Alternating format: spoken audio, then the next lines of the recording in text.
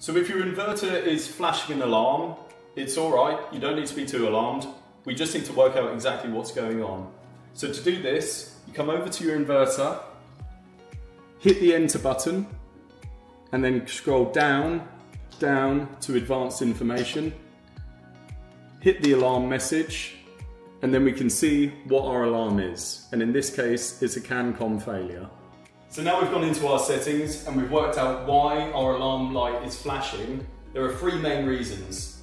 There is no battery, arc fault, and CAN-COM. For all three of these issues, the restart procedure is the best way to clear it 95% of the time.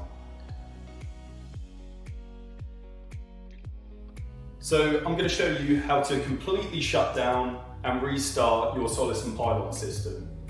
First of all, we need to come over to the inverter and locate the black isolator. All we have to do is turn that to off. Then the red isolator, we will switch that to off.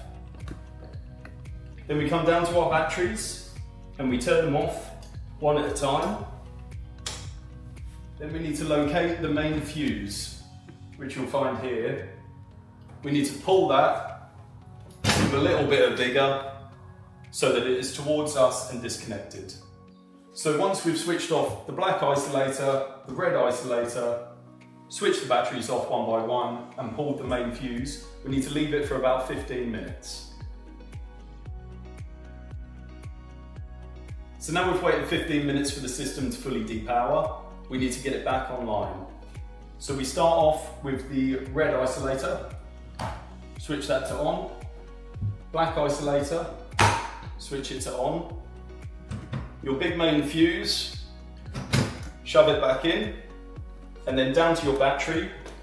We need to turn all of them on, one at a time, and then you need to find your master battery. You can find this by it having the only Ethernet cable which is not connected into one another, but connecting into your inverter. It will have two orange cables.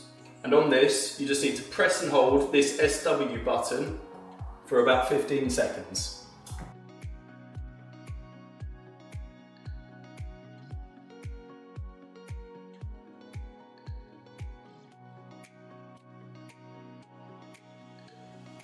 So now you've followed those steps, it usually will take about 5 to 10 minutes.